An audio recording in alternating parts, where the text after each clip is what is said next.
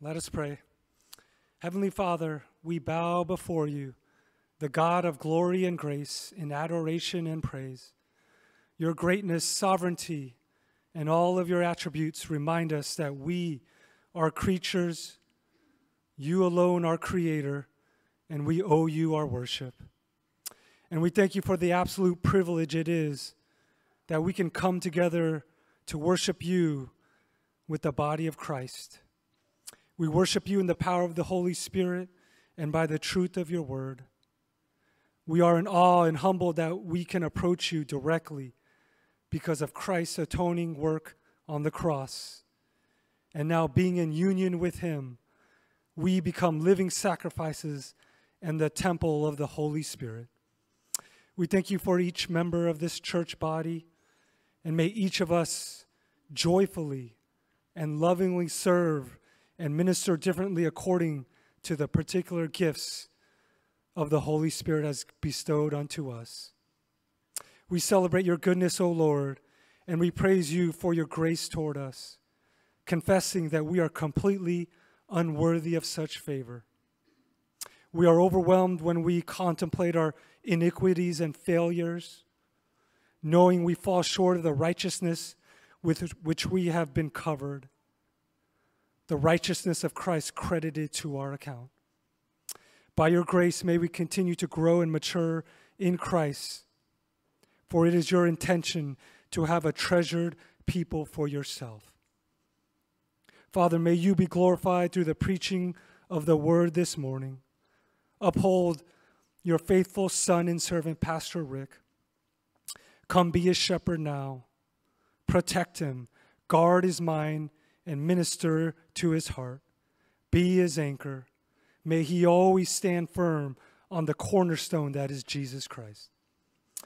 As we come to your precious word that is nourishment for our souls, may your Holy Spirit quicken our hearts and illumine our minds so that we will increasingly trust and obey our Lord and Savior.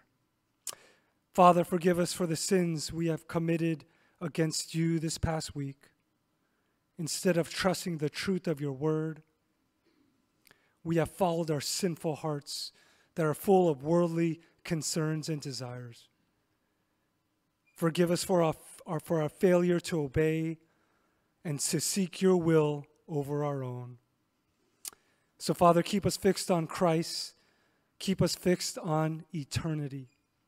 Keep us fixed on that day of his return and on that coming kingdom and everlasting rest that is ours in him. For we know in Christ there is a far greater place we are destined for.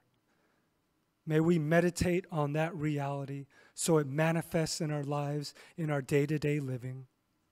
We have nothing to fear. Christ has conquered fear and death. So help us to continue to live in such a way that displays your great work and redemption through Jesus Christ, that we will grow into true, mature, faithful Christians who are not impressed by the corrupted, fleeting junk of this world where moth and rust destroy.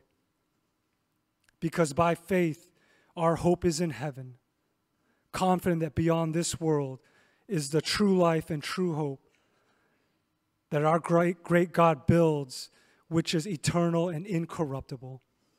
May that be our constant focus.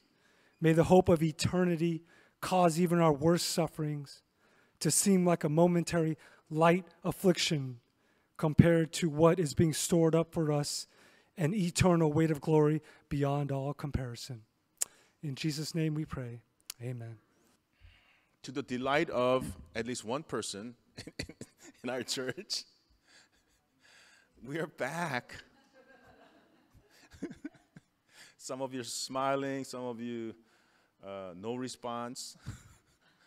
One of you is pretty happy about it.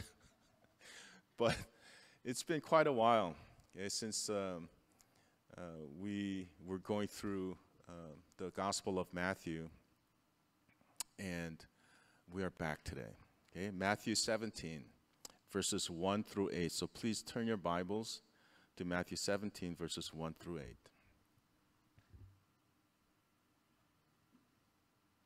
And please follow along as I read it. And after 6 days, Jesus took with him Peter and James and John his brother, and led them up a high mountain by themselves. And he was transfigured before them, and his face shone like the sun, and his clothes became white as light. And behold, there appeared to them Moses and Elijah talking with him. And Peter said to Jesus, Lord, it is good that we are here. If you wish, I will make 3 tents here, one for you, and one for Moses, and one for Elijah. He was still speaking when, behold, a bright cloud overshadowed them. And a voice from the cloud said, This is my beloved Son, with whom I am well pleased. Listen to him. When the disciples heard this, they fell on their faces and were terrified. But Jesus came and touched them, saying, Rise and have no fear. And when they lifted up their eyes, they saw no one but Jesus only. Amen. Let us pray once again. Father, as we are about to receive your good word, which is truth and life and nourishment to our souls, we pray that your Holy Spirit will work in all of us, in our hearts and minds, Lord, both to understand the message and to receive it by faith in you. Lord, we pray in Jesus' name. Amen. So until this point in Matthew's account of the gospel and the story, the ministry of Jesus Christ, the disciples had heard, as we all have, having gone through 16 chapters of Matthew, many and many public and private teachings of Jesus. They were right there alongside him. They lived with him. They traveled with him. They were part of his ministry. They saw him perform many miracles, many healings. And just the recorded healings are just a portion, because not everything is recorded. So many healings. Jesus walking on water, feeding of the 5,000, etc. So we've gone through many of those, as you recall, right? At least some of you.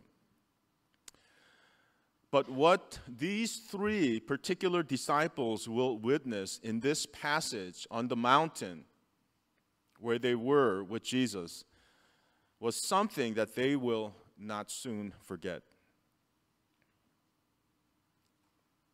Verses 1 and 2, again, after 6 days, Jesus took with him Peter and James and John his brother, and led them up a high mountain by themselves, and he was transfigured before them. And his face shone like the sun, and his clothes became white as light. About a week after, so specifically, Matthew says 6 days after, Jesus, prior to this time, Jesus told his disciples that he would suffer at the hands of the elders, the chief priests, and the scribes, and that he would die and be raised. And that came actually right after, Jesus' question to, right, Matthew asking, hey, who do people say that I am, and so forth. And then Matthew's confession came, right? You are the Christ, the Son of the living God, right? And then, of course, Jesus commended him about saying you didn't figure that out. God the Father had revealed that to you. So we see already in chapter 16, hopefully, okay, what Jesus was doing and what he was sharing and wanted to reveal to his disciples. And so at this time, right, 6 days later, he took Peter, James, and John up to a high mountain. The name is not recorded here, where they witnessed this glorious transfiguration of Jesus. Okay? Just as a side note, later on, and we'll come to this point in latter part of Matthew, but Jesus would take the same 3 disciples to Gethsemane the night before he was to be crucified, and where he prayed, right? You know the the scene there, and he took the same 3 disciples there. And he also told them to pray, but he also shared with them the sorrow of what he was about to go through, right? So it was a very, the Bible really doesn't go into the reason why these 3, but these 3 are generally known as the inner circle, right? The 3 closest disciples to Jesus Christ. But let's not take that as he was, these 3 disciples were the 3 favorites of Jesus, because Jesus, favoritism as taught in scriptures is sin, right? So Jesus would not have done that, but he had his reasons. But at any rate, they were privileged, to say the least, right, to be included in these very, very significant moments with Jesus. So on the mountain, Jesus was transfigured. Okay, what does that term mean? Would you understand the term transfigured? It's a different English word, but it's similar to what we looked at and considered before, and I covered this also yesterday for those of you who came to MCG. In Romans chapter 12, verse 2, Paul says, "Do not be conformed to this world, but be transformed," right, by the renewal of your mind. So, similar word, not exactly same, but in the Greek term is the same Greek word. And it is from this Greek word we derive the English word metamorphosis. Okay, metamorphosis is a particular word that is similar to the word change, but it is more than just change. So if you look at the definition of that term metamorphosis, it says in the dictionary, a change of the form or nature of a thing or person into a completely different one by natural or supernatural means. So that's kind of a generic definition of it.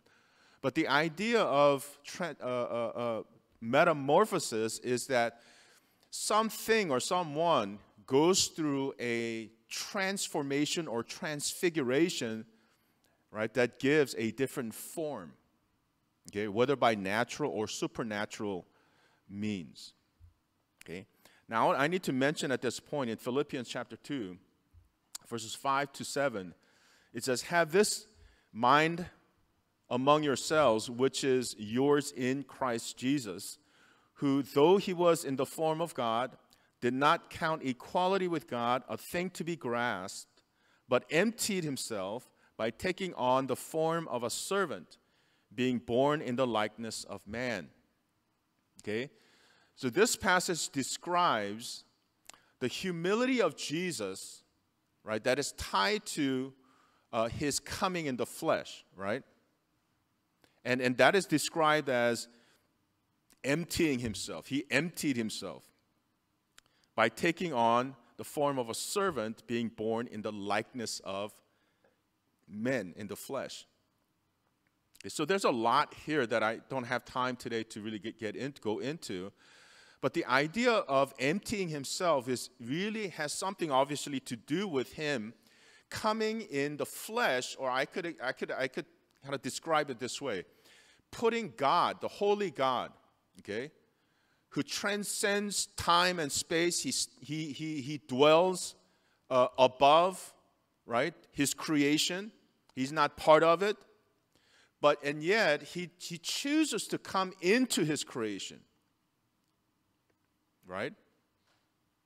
I mean, the purpose, we all know what the purpose is, but he does that, and the only way he can do that, and I'm going to mention the other one a little bit more later on, but we do see in the Old Testament, before Jesus came into flesh, we see God appearing, right? Appearings of God to mankind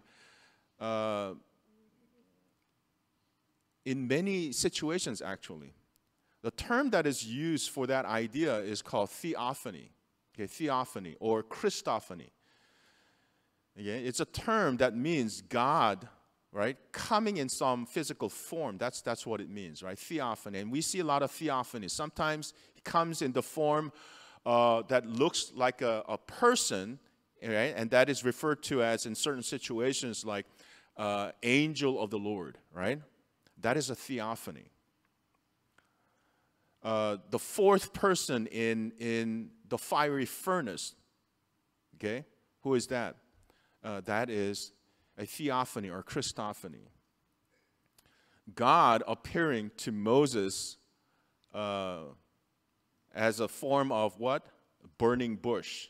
Okay, that's not a person, but it's something that is physical. There's a reason for that I'm going to talk about a little bit later on. But when God the Son comes in flesh, he has to be, right, like have some kind of a physical appearing. And of course, there's a reason why he came in the form of a man, right, that has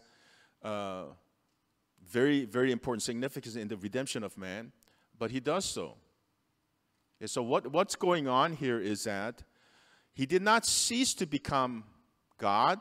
And we covered this point before. It is very important for Christians to believe this very, very important doctrine that God, the Son, Jesus Christ, when he came in the flesh, did not cease to become God. He was fully God still. And yet at the same time, he was fully man. Remember that a few weeks ago? We covered that. And that is a very important point. However, the fully glorious God needed to be veiled. And there's a reason for that. Okay? And so a few reasons why that was necessary. But coming in the flesh was a veil of the fullness of the glorious God. Okay? So that's what we're seeing here in Philippians as Paul really is emphasizing his humility, and then he exhorts, right, the disciples and the believers to take on that same mind of humility. Okay? And from his veiling in the flesh, who looked just like everybody else, right? He didn't stand out in any particular way. But at this point, when he took his three disciples, Peter, James, and John, and went to this mountain, and he was transfigured, right? Something changed at that time. Okay, something changed. In Matthew's account, he says his face shone like the sun, and his clothes became white as light. Okay, what does Luke say? In Luke 9:29, it says, and as he was praying, the appearance of his face was altered. Okay, altered. And then, his clothing became dazzling white. How about Mark? In chapter 9, verse 3, it says, and his clothes became radiant, intensely white. And I love this description at the end. He says, as no one on earth could bleach them. Okay. So we're talking about white. And I was reminded as I was reading that, it's like, anything that's white. Some of you wearing white. But that's not white. It has some tint to it. Because if you put it next to something that is truly white, it'll almost appear like tan almost. Some of you think you're proud of your white teeth. Put it next to something that is white. Your teeth will appear yellow. Okay? So it's like when you compare it that way. And so that's kind of what they're describing, right? It's like, because each one, they're perceiving the same thing, but they describe it in a different way. And so it gives us kind of a, the more descriptions we hear, right, and we think about, it gives us a little bit richer understanding of what that was like for them, right? But let us stick with Matthew's account. His face was shining like the sun. I mean, come on. Have you ever looked at the sun midday? By the way, never do it. You'll ruin your eyes because it is so, so bright. And he says his face was shining like the sun. And his clothes was like light. Dazzling white, radiant. You know, a similar phenomenon occurred when Moses came down from Mount Horeb after his encounter with the presence of God. This is in Exodus chapter 34. And this is another allusion in Matthew's gospel to the fact that Jesus is the prophet like Moses. In Deuteronomy, it says, in Deuteronomy 18, in verses 15 to 19. I'll just read verse 15, where it says, "The Lord your God will raise up for you a prophet like me from among you, from your brothers. It is to him you shall listen." And there are obviously many, many references to the coming Savior, the promised Messiah. That's what the Old Testament is all about. In fact, that's what all of the Bible, Old and New Testament, are all about. It's about, at the very center of it, is about Jesus.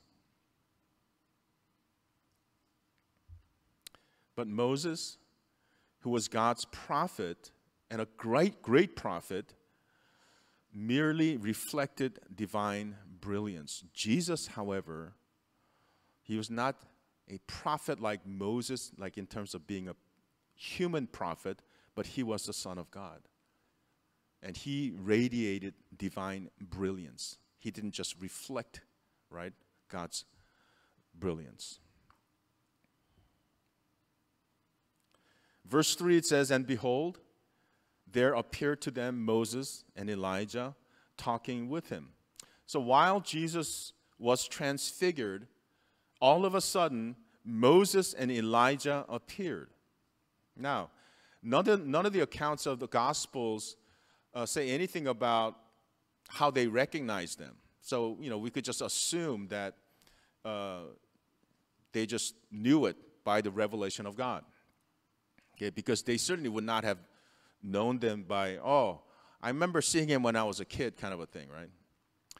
So Moses and Elijah were two of the most important figures in the Old Testament. We see a lot of figures in the Old Testament. We see many prophets, right? We see many of them, but these were standout, most important figures.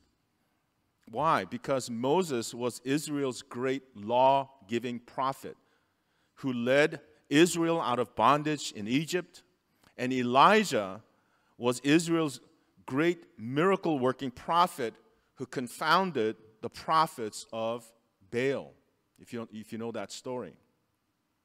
And together, these two prophets are the personification of the entire Old Testament. We come across in the New Testament the law and the prophets, right? In several occasions, we see that expression, the law and the prophets. And I think I covered this before as well. Whenever you come across that phrase, that we should understand that as the totality of the Old Testament. It's just talking about, it's a summary of the whole of the Old Testament. So Moses represented the law, and Elijah represented the prophets. And that's why they were standout prophets and the great prophets of the Old Testament, and most significant among many. It hasn't anything to do with the fact that on a personal level they were better than anybody else. Right? It was just positions that they were called to. In Malachi chapter 4, verses 4 through 6, it says, "Remember the law of Moses, my servant, even the statutes and ordinances which I commanded him in Horeb for all Israel. Behold, I am going to send you Elijah, the prophet, before the coming of the great and terrible day of the Lord. He will restore the hearts of the fathers to their children, and the hearts of the children to their fathers, so that I will not come and smite the land with a curse." Right? So in Malachi, he mentions, right, those two prophets. And they were both very much connected in a significant way to Jesus, to the Messiah. Moses, he wasn't the only one, but a very particular and significant one because he represented the law. But Moses was a type of Messiah. Remember that term that I used before? A type, meaning somebody who represented, right, something else.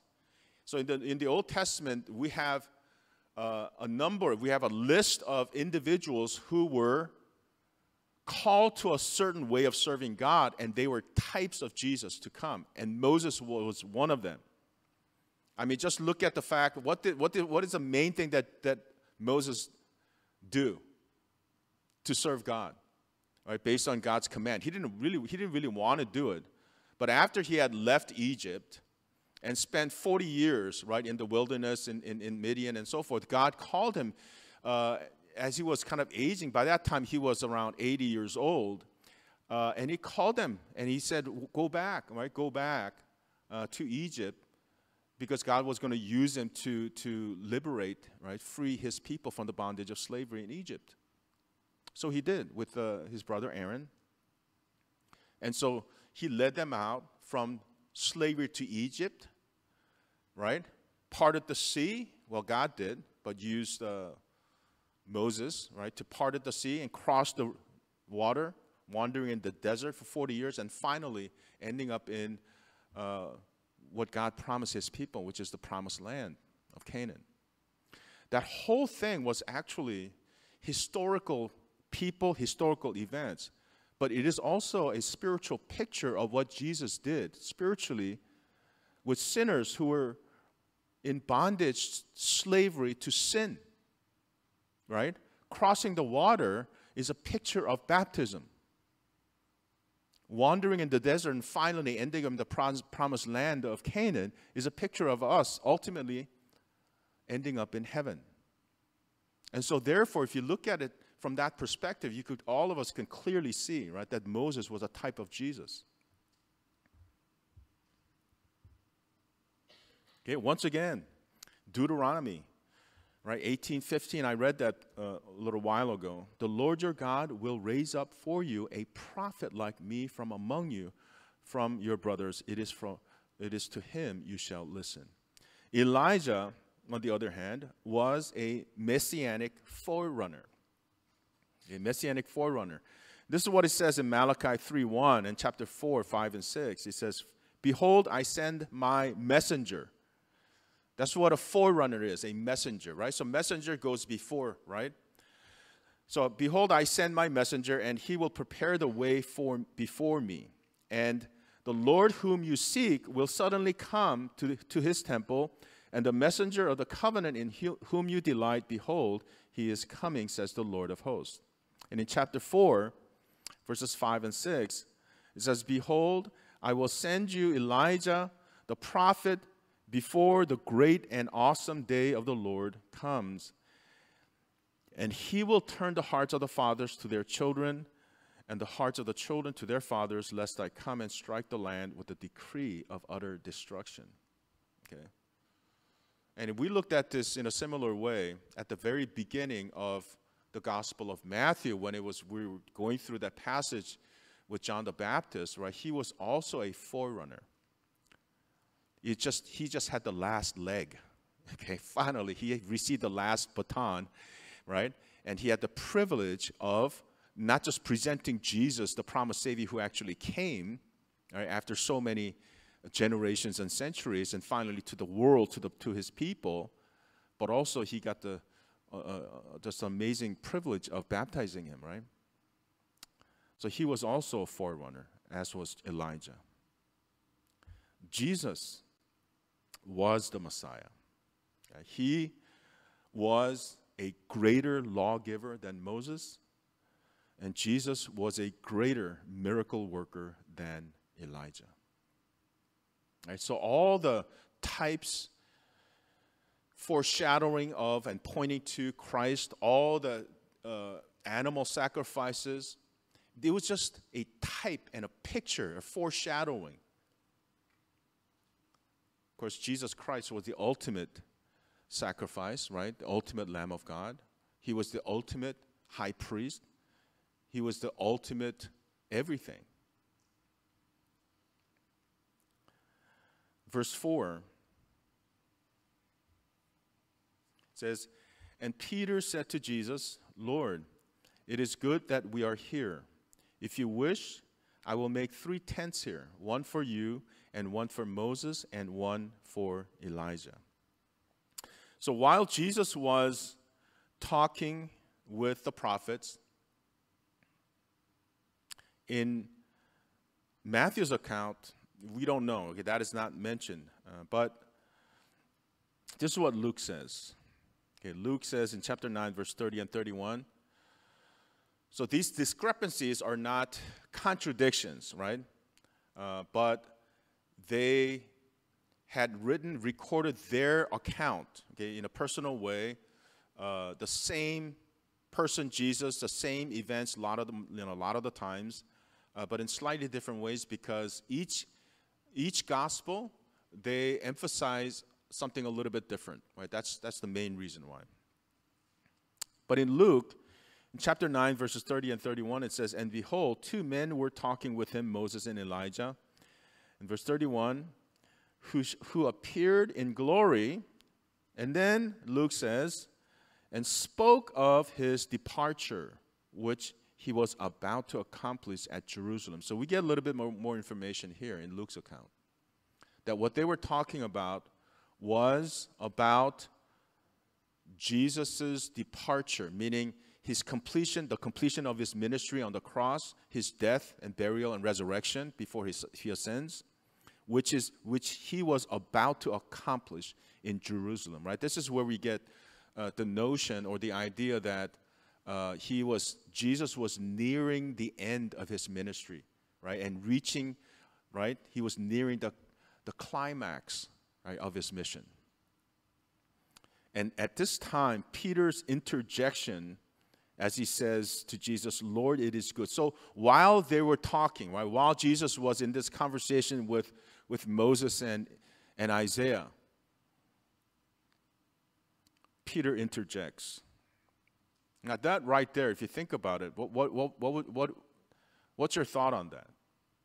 It's kind of like when adults are having a conversation, and if we have a couple of young kids or whatever, they just kind of, right, indulge themselves. And they don't consider things or whatever, and they just kind of, right, say whatever, ask, mom and dad about something and interject like that. How often have I seen that? And of course, not all the time, but some parents at least, they say, "Okay, sweetie, can you just hold on? Okay, mommy and daddy are talking with so-and-so. Can you wait?" Because it's, in the least, it's rude. Okay. I mean, if you really talk about it, it's a very interesting situation. And there's a kind of a reason why Peter did this, which this text really doesn't go into or explain. Okay, in terms of why he interjected and why he said what he said and stuff like that. So we could only kind of speculate. But sometimes speculation is a good thing because it gives us a little bit of an understanding of what is taking place, right? And not just a random speculation, but speculation based on certain things that we already understand about, whether it's a situation or the person and so forth. And we certainly, by this time, for most of us, we have an understanding of the kind of person that Peter was, right? So anyways, he interjects, right? And we can take this as something that is not appropriate and out of place with what was taking place for two basic reasons. One I already mentioned, right? Hold on, okay? Hold on. Jesus, shining like the sun, okay? He's talking, having a conversation with, for goodness sakes, Moses and Elijah, right? Two of the greatest prophets of the Old Testament. Okay. And the reason why that is inappropriate is because of that, but also, right, what I read in regards to the Luke's account of the kind of conversation that they were having, right? Luke 9:31. They were speaking about Jesus' departure, which he was about to accomplish at Jerusalem. Now this is the climax of his ministry. This is the very reason why he came. This is everything, right? This is so important. And yet, here's Peter. Okay. Here's Peter. Lord, it is good that we are here. If you wish, I'll make 3 tents here, one for you, one for Moses, and one for Elijah. Why did he say that? Well, I read some commentaries, but none of the commentaries are really certain why he said what he said. But we have some idea. Okay, if we again go back to Mark and Luke, in Mark chapter 9, verse 5, it says, "And Peter said to Jesus, Rabbi, it is good that we are here. Let us make 3 tents, one for you and one for Moses and one for Elijah." And then in verse 6 it says, "For he did not know what to say, for they were terrified." Okay? Luke 9:33, it says, "And as the men were parting from him, Peter said to Jesus, Master, it is good that we are here. Let us make 3 tents, one for you and one for Moses and one for Elijah," not knowing what he said. So what we are clear about is this. He talked about setting up a tent for him and, Moses and Elijah. But in Mark and Luke's account, it says he didn't know what to say. He just felt like he needed to say something in that moment. Okay? I want to be part of what's going on, so I better say something. But more so, okay, for they were terrified. So out of this terror of the situation, now some people are different, and we're that way. For some of us, in certain situations, we just kind of fade into the background. We disappear, turn into invisible people. Others, we stick out, right? As the saying goes, like a sore thumb, right? We blurt things out, right? We want to be noticed. And we're all different. Peter is like that. He has always been the one to blurt out things, right? When Jesus said, hey, I need to, because he had revealed about his death on the cross before, okay, not too long before this. And what did he say in regards to that? It says, no, you're not going to. Remember that part? You're not going to die. And then what did Jesus say? Get behind me, Satan. And he rebuked him. Right? And he has been that way. Peter has been that way always. Very, very vocal. That's why he was a vocal. That's what made him. I mean, there are 2 sides to these kinds of issues, but that's what really made him a leader among the disciples, and particularly he was a vocal leader. In this case, it was not the positive side of him that came out. It was the opposite side. And it was quite inappropriate out of his fear of this moment, that it felt like I want to say something, I needed to say something, and he said something, both in Mark's and Luke's account, that he did not know what he was saying. He just said what came out of his mouth. It's kind of funny if you think about it, right? In this one of the most incredible situations that any human being, right, could have witnessed, he says something stupid. That is so Peter. Okay? There are certain things about Peter that we ought, all of us, to emulate, and certain things that we ought not. This is one of them. Okay? Let us not be like Peter in this regard. He was just clueless as to what to say. But in the fashion of his character, right, consistent with who he was, he just felt like he needed to say something. Right? That's not where it ends. Okay? This is kind of like a small personal story within this, right, transfiguration story here. In verse 5, it says, he was still speaking. So as Jesus was kind of, finishing his conversation, he interjects himself. And as Peter was saying these things, he was still speaking when, behold, who speaks? A bright cloud overshadowed them, and a voice from the cloud said, "This is my beloved Son, with whom I am well pleased." And then he says, listen to him. Okay. So while Peter was still speaking, not knowing what is coming out of his mouth, a voice out of a bright cloud interrupted his babbling. And this voice, of course, is from God the Father. And he said, "This is my beloved Son, with whom I am well pleased. Listen to him." And so this terrifying voice from heaven out of the clouds confirmed that Jesus was indeed the Son of God. And this actually is the central point of this Transfiguration story.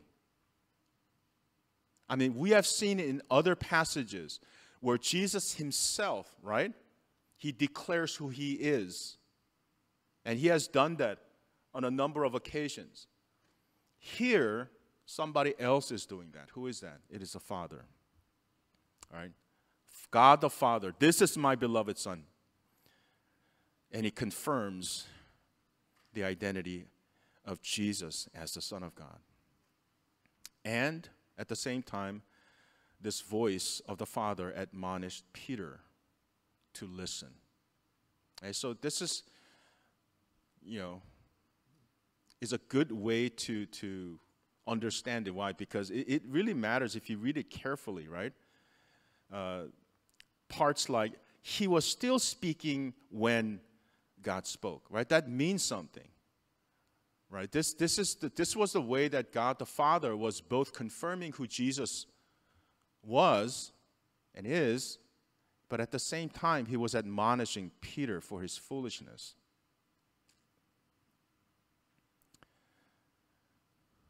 The bright cloud and this divine voice recall something from the distant past in Israel's history and also something from the recent past within Jesus' kingdom ministry. So the bright cloud that overshadowed them is symbolic of the cloud that covered Mount Sinai where God spoke to his people, as well as the pillar of cloud that went before the children of Israel. Right? As you all know, the story of the Israelites that God led in the wilderness for 40 years, right? And whenever there was a pillar of cloud or pillar of fire, by that, right, his people knew that there was the actual presence of God, right, in that time.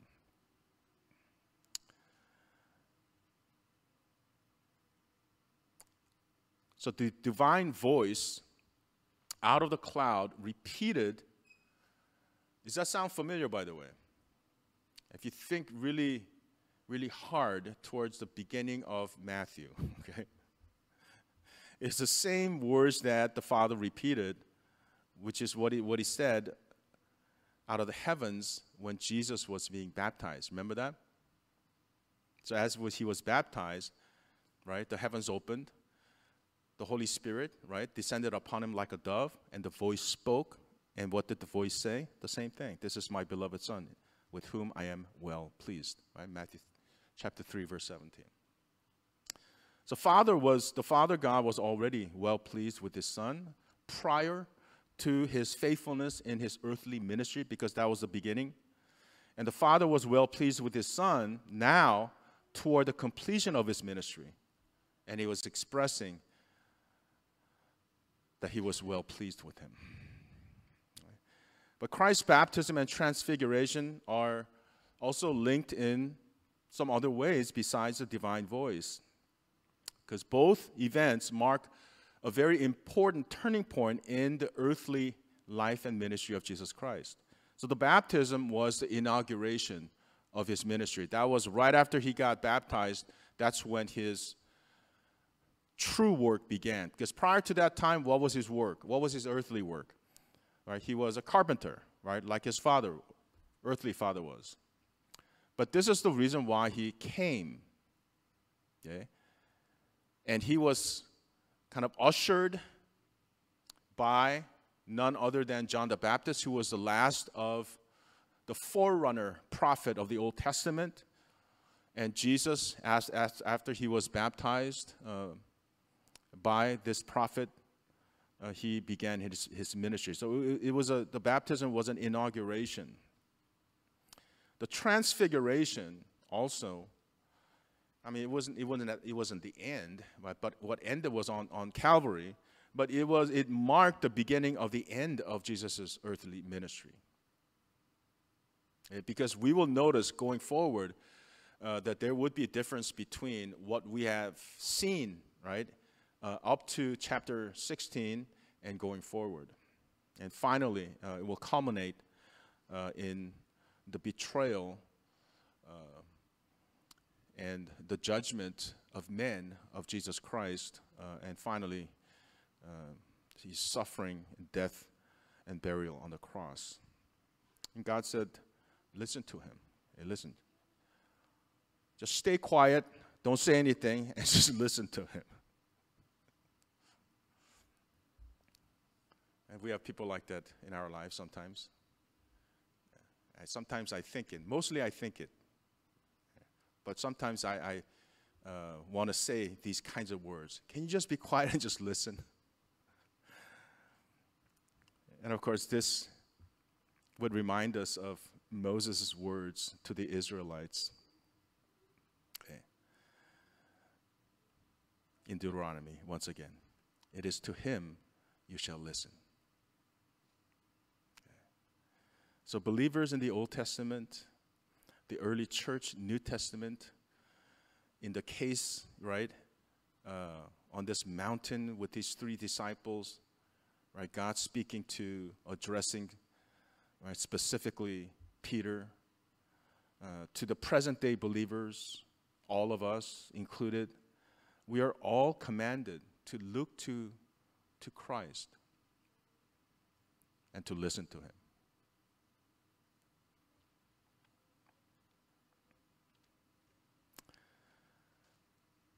And in verses 6 to 7, and this will close my message today. So when the disciples heard this, they fell on their faces and were once again terrified.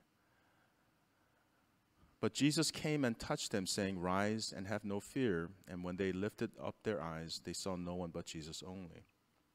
Okay, so as they witnessed Jesus' face shining like the sun, his clothes were radiant, right? It was whiter than white. And now they hear this voice from heaven. And so they fell on their faces and were terrified.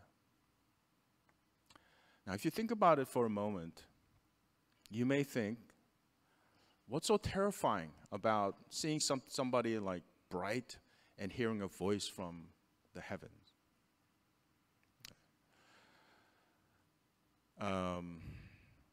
I guess on one hand, we can really never know because we are not in that situation, right? And we will never experience that in our lifetime.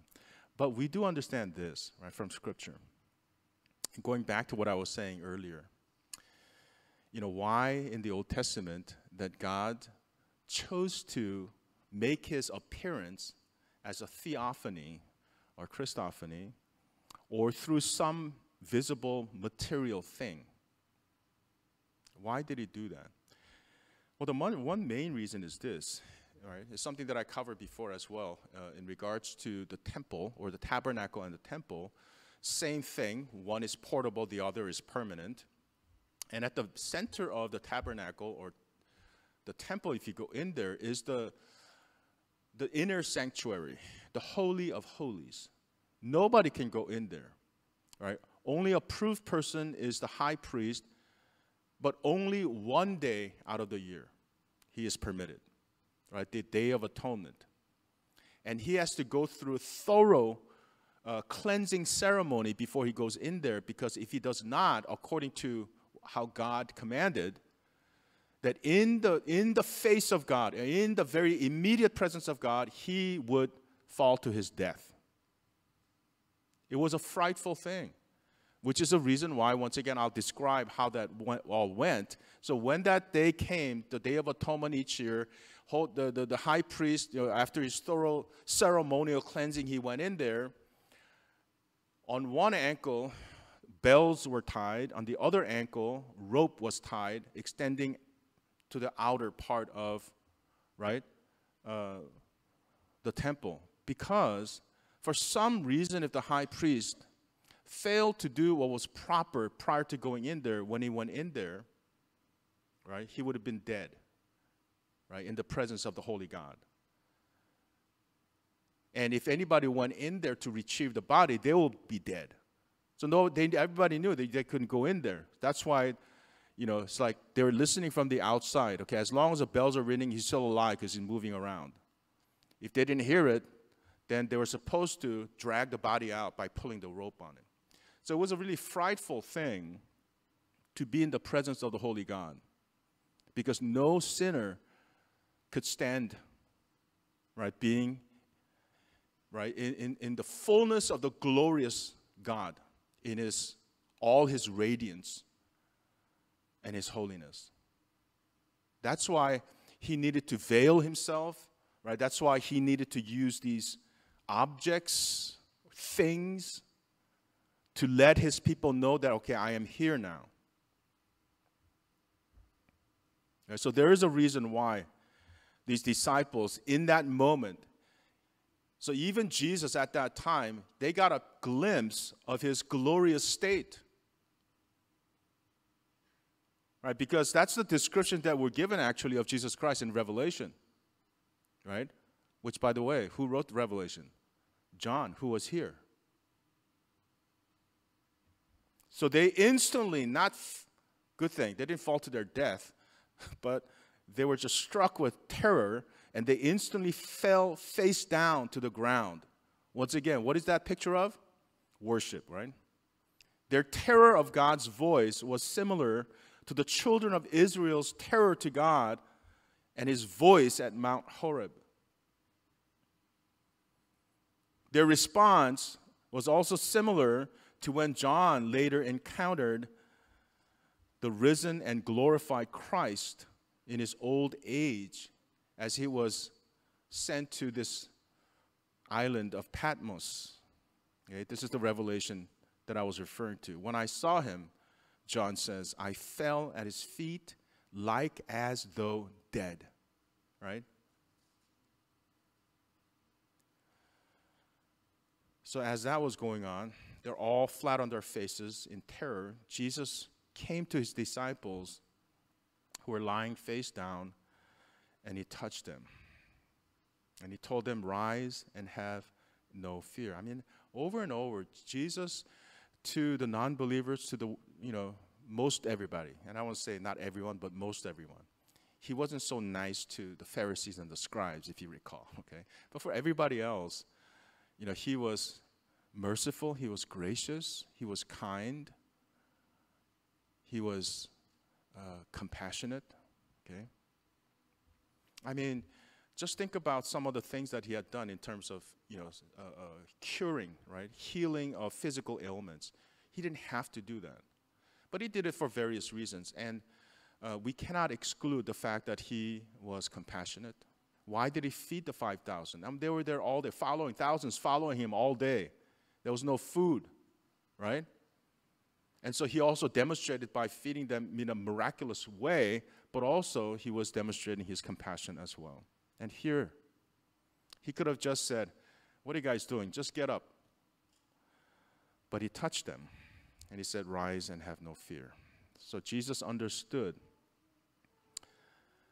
that what they had just witnessed was overwhelming and terrifying to them. And going back to why, right, why would we started out with right, Jesus taking these three up to the mountain, fully knowing what would take place there. Why did he do that? Well, this passage really doesn't address it, nor do the other gospel accounts, but perhaps so that they would have a more complete understanding of who he was, because of their ministry that was ahead of them. So they were headed, after Jesus completed his ministry, all right, by dying on the cross, being buried and resurrected from the grave, and after he ascended, who continued the same ministry, the apostles, the disciples did. But them particularly, because of the particular task that they were given to lay down the foundation of the church. And, Jesus already knew, with the exception of John, who was kind of cast out, right, to live the rest of his life in the secluded island of Patmos. But everybody else, all the other disciples, what happened to them? Well, they did what they needed to do faithfully to do the gospel ministry. And at the end of their lives, they were all martyred, right? They were crucified. And some say Peter was crucified upside down by church tradition. Some were beheaded. They were all killed. It was a very, very difficult. What did Paul experience? All kinds of stuff. So Jesus knew what was ahead of them. So perhaps, right, that they would have a more complete understanding of view of who he was, right, in order to help them to have this conviction to remain faithful to the Messiah and to the work of the gospel, especially during the difficulties that they would face in their life. And this unforgettable event had a tremendous impact on these three disciples. And we know this because in their later years, both John and Peter wrote about this moment. And I've referenced this, particularly in John chapter 1, verse 14, numerous times. So what does John say in chapter 1, verse 14? And the Word became flesh. Well, first thing he says is, right, and uses the same language as the Genesis, right, chapter 1, verse 1, by saying, in the beginning was the Word, and Word was with God, and Word was God. But in verse 14 it says, and this Word became flesh and dwelt among us, and we have seen His glory. Nobody else can really say that. They could say it, but not in a way that John and James and Peter would say it. We have seen His glory. We saw His face shining like the sun. It's kind of, how we should understand this. Glory as of the only Son from the Father, full of grace and truth. And what does Peter say in 2 Peter 1? Verse 16 and 8 to 18. For we did not follow cleverly devised myths when we made known to you the power and coming of our Lord Jesus Christ, but we were eyewitnesses of His majesty. For when He received honor and glory from the Father, and the voice was borne to Him by the majestic glory, this is my beloved Son, with whom I am well pleased, we ourselves heard this very voice born from heaven, for we were with Him on the holy mountain. This experience was emblazoned on their hearts, in their minds.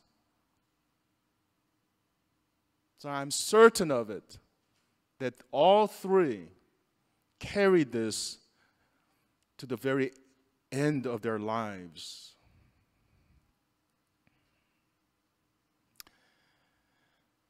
And once again, Jesus touched them as they were face down on the ground in terror. He touched them and he told them to get up and to not fear. And they opened their eyes at that point and they looked up and they saw no one except Jesus. And if I was one of them, it would have been like, was that real, or did we just imagine it, right? Did we just pass out for a little bit and just imagine these things? But everything had returned to normal at that point. But yet, what Peter, James, and John had witnessed had forever impacted them to their core, in their core. To this point, they had heard Jesus preach and teach about the kingdom, as I said in the beginning. They had witnessed Him perform many signs and wonders.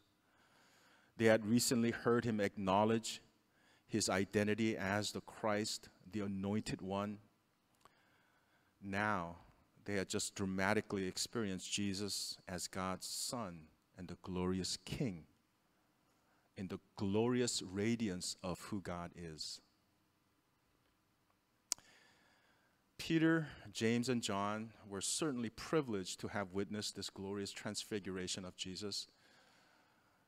none of the others had, no other Christians, believers had, have, none of us will have in our life. And this happened to them, likely to solidify in their hearts and minds that he was indeed the Son of God without a doubt, especially in light of what they were facing in their ministry and life. Jesus was the Son of God. He was the promised Savior, the Messiah who had come. He was the King of kings and Lord of lords. He was divine. Lastly, I want to ask all of you this question. What is your view of Jesus? Not having witnessed the same, what is your view of Jesus? None of us, as I said, have seen the glorious transfiguration of Jesus, and none of us will in our life. Does that mean that we should have a lesser view and understanding of him? Or what struggles of life do you face or have you faced that would take your focus off of your glorious Savior and Lord? Because that happens often, actually. Whenever we go through trials and tribulations, struggles of life, what always happens is that we get focused on our troubles. And when that happens, our view of our Savior and Lord become diminished. And the only way that we can maintain the proper view, right, without diminishing who Jesus is, without diminishing the promises of God, is to constantly seek him, right, through the Word. And relentlessly cling to Jesus with our faith. In John chapter 20, verses 26 to 29, it says, 8 days later, his disciples were inside again, and Thomas was with them. Although the doors were locked, Jesus came and stood among them and said, "Peace be with you," because this was after his resurrection. So he was literally walking through closed doors. Then he said to Thomas, "Put your finger here and see my hands, and put out your hand and place it in my side. Do not disbelieve, but believe." Thomas answered him, "My Lord and my God." All right, this is a story of Thomas. What was his thing?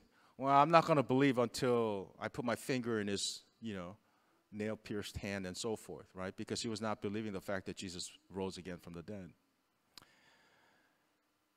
In verse 28, it says, Thomas answered him, "My Lord and my God." Okay. Okay, you have proven to me. And then what does Jesus say in verse 29? Jesus said to him, "Have you believed because you have seen me? Blessed are those who have not seen and yet have believed." And we've covered this point before. I mean, Jesus, over and over and over, not just his incredible teachings, right? But signs, right? These wonders, these miracles. But nobody comes to believe on the basis of what they have seen, right? That is not the nature of faith, right? And so that's what Jesus is saying. Have you believed because you have seen me? Blessed are those who have not seen and yet have believed.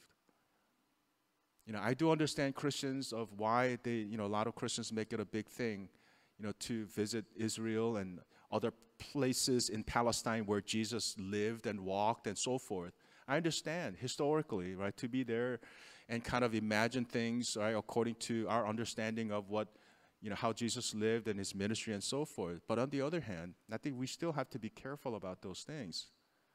Right? We cannot be so, right, too into those things, right? As if it's, kind of like people saying,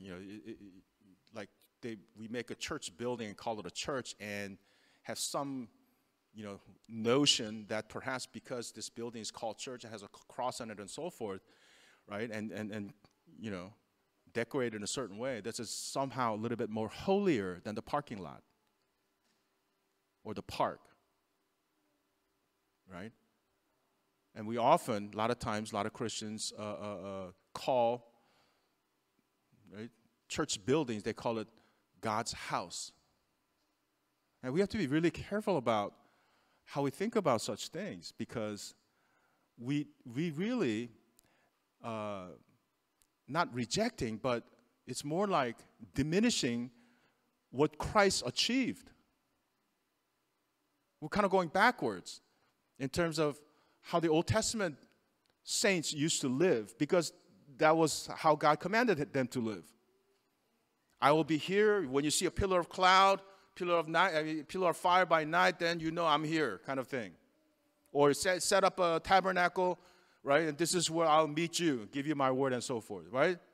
Particular place and time and so forth. But all those things were abolished, right? They were all pointing to Christ, and Christ came. Do you think your faith would like tremendously take a leap of growth if Jesus appeared to us right here in front of us physically? I think what I can say is, we might fall on our faces like Peter, James, and John in terror. First of all, is because even though we might imagine that it's a glorious experience, if that actually happened, we would all freak out. It's like seeing a ghost, like the disciples, right? They were out in the choppy waters or wavy waters, right, in the sea, and Jesus was walking on water in the nighttime. It's like, they thought they saw a ghost. I don't know, maybe that's what it would be like. But I don't see anywhere, so something like that kind of an experience will cause our faith to grow. That is not what faith is. 1 Peter 1, 8 and 9, it says, though you have not seen him, you love him. Though you do not now see him, you believe in him and rejoice with joy that is inexpressible and filled with glory, obtaining the outcome of your faith, the salvation of your souls. That is the essence of faith. To believe as if it were right before our faces, right? That is the nature of faith. We do not see Jesus. None of us have physically. After Jesus died, was buried, and resurrected and ascended from heaven, from that moment on, no believers saw Jesus. So it was a particular time that we could still say, yes, the disciples and other believers were privileged to be there in the physical presence of Jesus as he came in the flesh. But that does not mean that the rest of us are not privileged. We are privileged in the same way through our faith. We believe Jesus, whom we have not seen. We will not see him, but we believe in him, and we also rejoice with joy that is inexpressible and filled with glory. Why? Because this invisible Jesus to our physical eyes is who he says he was and is and will be. He is the one whom the Father said, this is my beloved Son, in whom I am well pleased. And this is our Savior and Lord, who is returning to take us into glory. And lastly, in 2 Corinthians chapter 5, verse 5 to 7, he who has prepared us for this very thing is God, who has given us the Spirit as a guarantee. So we are always of good courage. We know that while we are at home in the body, we are away from the Lord, for we walk by faith and not by sight. Okay? And this is the point of a lot of our failings, and our struggles, is that because we have a tendency of living by sight and not by faith. And brothers and sisters, perhaps it will do us well to live with our eyes closed more often because what we see oftentimes do not help us. So I do understand, right? It's not God's command when we pray to close our eyes, by the way. Right? It's just a typical practice. Right? It's mostly practical because we don't get distracted by the things that we see. But in general, this is true. We live with our eyes open, right? Please, when you drive, keep your eyes open. And we do all kinds of things with our eyes open. But unfortunately, what comes through our eyes often become distractions to our faith. I pray that in this new year, that we live with less distractions of this world and more intensely focused on the glorious Jesus Christ, our Savior and Lord. Let us pray. Father, thank you for blessing us at this time with your word. And these words of yours, not only true, but they are life, they are strength, they are our guide, our hope, our everything. Lord, help us by your Holy Spirit to live closely with your heart, with your word in our hearts and in our minds. I pray in Jesus' name. Amen.